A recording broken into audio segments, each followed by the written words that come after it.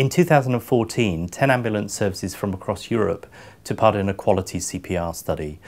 This study was coordinated by the SESAM Pre-Hospital Special Interest Group, better known as PH-SIG, and the equipment and the mannequins for this study were provided by Laerdal Medical.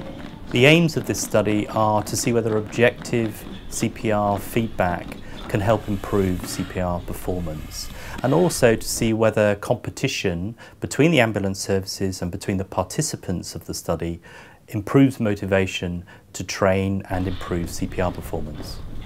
PH-SIG is a group of pre-hospital persons dedicated to pre-hospital simulation. The study is about implementation of high-quality CPR into daily business of the ambulance services. We asked the site coordinators at each of the ambulance services if they found objective feedback helped improve their CPR performance. It was very good to have these objective feedbacks, especially the graphs on the second side of the SimPad. It was very good because you can see how deep you are and your right position. People like feedback because it's more objective information without anybody telling them what to do, because finding out yourself what the benefits are of training always improves performance. Everyone was very pleased to train in mannequins that instantly give a real feedback of what they are doing and the quality of the procedures. My team members found really attractive the feedbacks that the SimPad gave us about CPR. It's really useful to improve the massage and the ventilation. The second thing we asked the site coordinators was if their teams were more motivated to train because of the competition between the different ambulance services. You want to be the best, and I think that have encouraged them to actually train a bit more.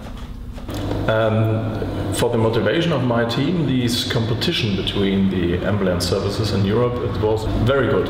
Everybody asked me yesterday, on which place we are. First, second, third, I don't know.